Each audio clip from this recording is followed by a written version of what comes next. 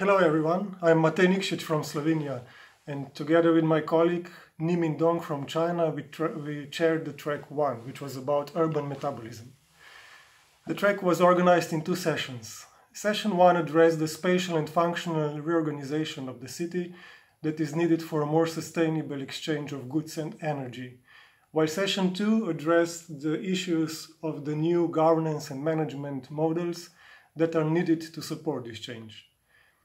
We received 43 abstracts in total, out of which 12 authors presented their contributions within the online sessions.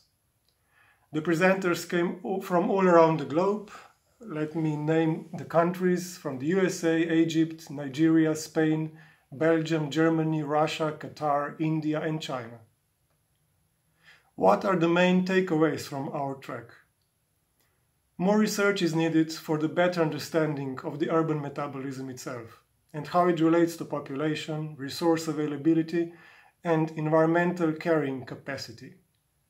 Based on this understanding, the urban sustainability policies and governance models must be challenged. And this must not exclude opening some difficult questions too, such as questioning the existing mainstream economic models that clearly are not the proper basis for the truly sustainable future.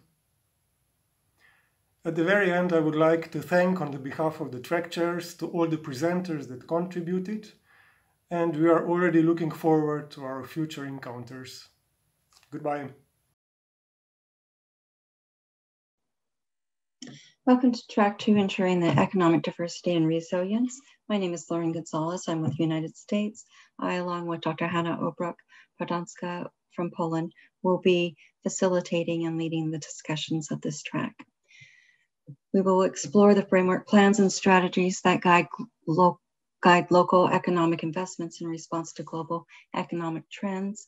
The number of topics covered are circulatory economy, regeneration approach, and spatial factors, green economy, tourism versus environmental justice, financial policies and strategies, structural flexibility, database process, and data-driven decisions.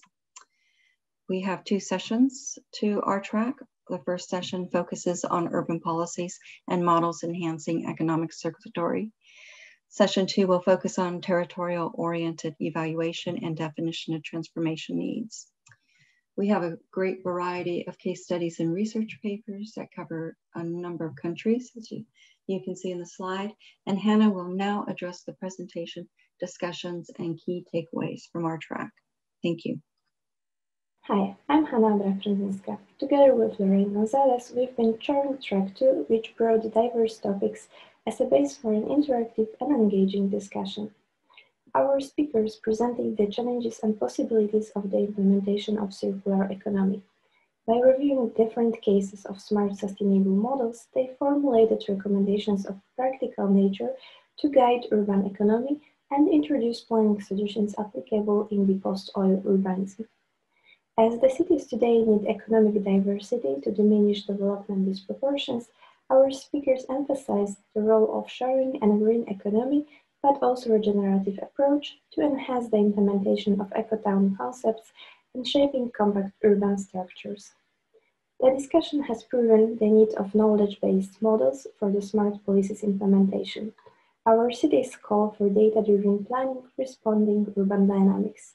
More importantly, in terms of climate changes and evolving urban processes, there is an urgent need for real-time monitoring, which can ensure urban resilience and economic diversity. Hello, my name is Serin Jambazu from Romania, and together with Professor Alexander Antonov from Russia, we chaired Track 3 Planning for Urban Connectivity. The track included 2 sessions and 1 special session, and we redefined urban connectivity from network planning to local design, and we discussed about new tools to tackle urban mobility in a smarter, greener, and more efficient way. Changes in travel behavior patterns caused by COVID-19 crisis in different countries were also considered. And in our special session, East-West Mobility Urban Dialogue, we focused especially on cities' response to COVID-19 and to the current urban mobility revolution. Solutions such as autonomous vehicles, intermodal public transit, also transport-oriented development or human-oriented land use policies And models such as 15-minute city concept were also harshly debated under geographical context of the participants. 24 papers were presented. Authors from 9 countries represent 4 continents: Asia, Europe, North America and Africa. The main lesson learned from the sessions: everything will change about mobility. Achieving a sustainable transport is not a myth, and the following 5–10 years will be crucial in terms of our choices as planners, authority representatives and citizens. We have now a variety of new tools and developing technologies like personal mobility vehicles, autonomous vehicles or intermodal public transit systems and so forth. The need is for integrated approach, the best mix of tools relevant for the uniqueness of every city. We would like to discuss more in order to plan better connected cities, to plan new networks, facilities relevant to rapidly changing transportation technologies. My name is Pedro Garcia, and I'm the co-moderator with Elizabeth Reynolds of the ISOCARP Congress 2020. In Track 4, we had discussions around urban resilience, which felt especially critical this year, as the ongoing threat of climate change is compounded by COVID-19. Planners have an important role to play in lifting communities out of these and other risks. We had speakers from many different countries approaching a variety of issues. With that, we were able to note several approaches. Researchers can have a key role and can trigger the combination of knowledge from many different people that will allow effective responses to climate challenges. It is most important to promote the use of sustainable and cost-efficient materials. Cities need not only to be engines of growth, but also supportive of human and environmental health, and this can be improved through people-centric placemaking. By learning from historical events, landscapes, and data, and sharing experiences with global neighbors, it becomes easier to anticipate and mitigate risks. So, with hard work and international cooperation, we look forward to a safe and more sustainable 2021 and beyond. Hello everyone, I am Laura Verdelli and I co-chaired, together with Eric Ubrecht and Stefan Nesch, the track number 5 focusing on heritage and smart culture. We started from the observation that culture and heritage are still too often under-evaluated in urban redevelopment processes, and that in an evolutive and changing society, theories, trends, fashion, political wills, as well as perception and representation can have an influence on the acceptance of a legacy as part of our common history. Track 5 was a very exciting moment during the World Planning Congress. What lessons from researchers and professionals can be taken from the field of heritage to make cities more inclusive, resilient, and sustainable? The shared culture is the smartest way to rethink city for the post-oil era. Out of the 32 accepted abstracts, unfortunately only 16 were able to show up, and we organized 2 sessions on smart research on urban heritage and on smart urban heritage projects. We deliberately chose to confront very contrasted examples from very different cultural and geographical contexts, and thinking on a post-oil society, we wondered what if heritage was already sustainable. From the different representation, we learned that heritage do not only need conservation and restoration, but also to be considered as a resource and an asset for the future. It needs to be conveniently enhanced through imageability, visibility and readability, and that its place in our imaginary as well collective as individual is to be built through action and participation. Thank you. The way we plan and build our cities affect our health and well-being. Healthy and inclusive urban environment was the topic of track 6. 2020 is a crucial decade for planning to enable the intertwined health of people and planet. COVID, as we know, acted as, and is still acting, as a stress test on our urban systems, urban places and communities. So we need bold change, and this is an opportunity to aim for a healthier and more equitable future. And this theme resonated with planners. Our parallel sessions featured more than 40 case study and paper presentations, representing all continents, 15 plus countries and more than 25 cities and regions. They discussed urban morphology and health impact, urban nature and health resilience, sidewalks as protagonists, schools as key actors for healthy neighbourhoods. But speakers also looked through the lens of the very young, the slum dwellers, the elderly and transgender, and presented innovative tools as board games and storytelling to engage the underrepresented. And there's also new COVID evidence and new emerging needs, and how spatial open data can support healthy city responses. How can health be an input and an outcome to urban planning? And what does that mean for our neighbourhoods and regions? Our Urban Health Forum addressed these questions and offered training on integrating health in urban and territorial planning. And this happened in cooperation with the Community of Practice on Urban Health ISOCARP, UN Habitat and WHO. Track 6 also offered a special session on COVID with the UN Habitat Global Report on Cities and Pandemics and a thought-provoking, passionate debate with international experts and women leaders. The more than 2-hour live stream session is still available on YouTube for you. So some of the key messages that came out. Density was not a deciding factor in increased infections, and there's often confusion between density and overcrowding. But what we need to do is to plan for well-designed urban density and support infrastructure. Harnessing the power of technology and data is critical for an inclusive and a resilient recovery. Anuela Ristani, the deputy mayor of Tirana, points out that cities have been designed for the active male. So now we need to take different profiles and needs into account, which will make cities more democratic, but more resilient to crisis.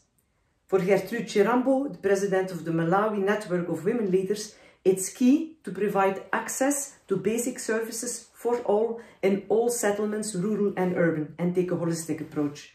And for Stefan Gueri, Italian architect and all well known to you, COVID is linked to climate change, and he gave 9 ideas for the future, from establishing planetary green corridors to reclaiming public space to the 5th facade and making interior space more fluid. And what are some of the lessons from our parallel sessions? Every city is different than others. So their requirement, their basic necessities, their aspiration are also different. We need to reach the point of basics of healthy and inclusive urbanism in the reach of every inhabitant of city. As a result of a post-COVID urbanism, urban spaces are more particularly cities, neighborhood and health infrastructure need major reform.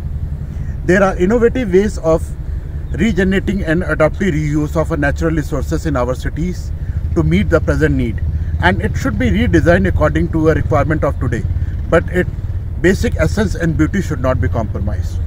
Integration of health, ecology, sustainable environment are utmost important consideration to include in the policy of urban reform. Urban resiliency and disaster response need serious consideration in future planning of cities. Urban neighborhoods which have positive provision for elderly, senior citizens, differently able people, children are very important aspect of healthy cities. In the context of present age of technology and data, there are immense possibility of using data and technology for future urbanism and our cities to be healthy and safe. There is a strong need of engagement of policymakers, global institutions and experts with citizens to reach innovative and inclusive urbanism. Thank you all. Namaste. Dear ISOCARP members, I am Pedro Ortiz. I have been sharing together with Olga Chipenslianska session 7 about livable cities. We had 3 sessions about how to manage those livable places, livable cities. The first one was about the inclusiveness, the required inclusiveness of those places. The second one was about the tools and practices. And the third one has been a forum that was about the way forward, the past and present of those livable places with a relevant approach to scales and to metropolitan management and planning, which is new in the history of town planning and management of livable places.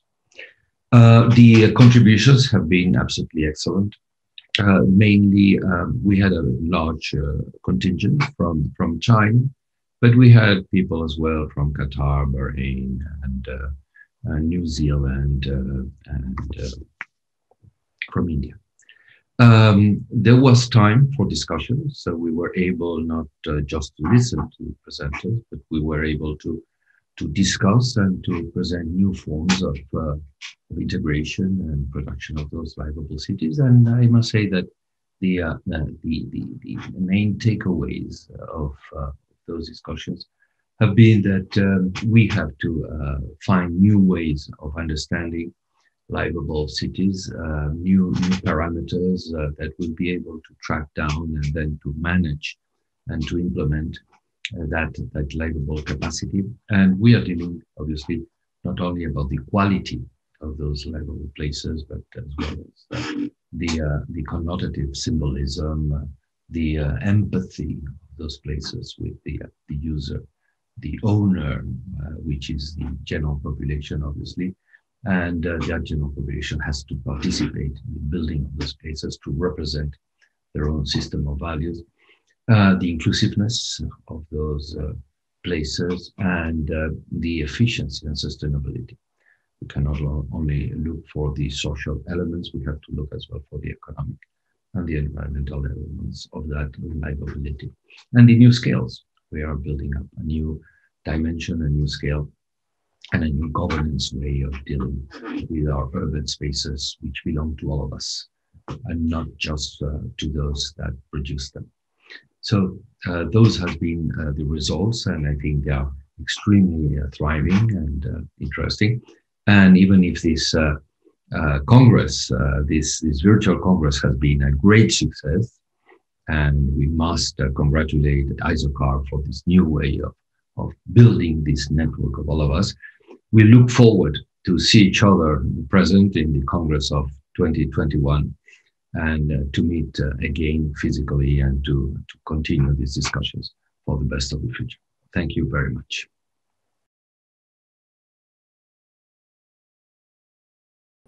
Hello everyone, my name is François Vienne. I'm an urban planner based in Singapore, and I've had the pleasure to chair the special track session Future of Hot Cities along with my colleague Nassim Ilwan-Manesh from Iran.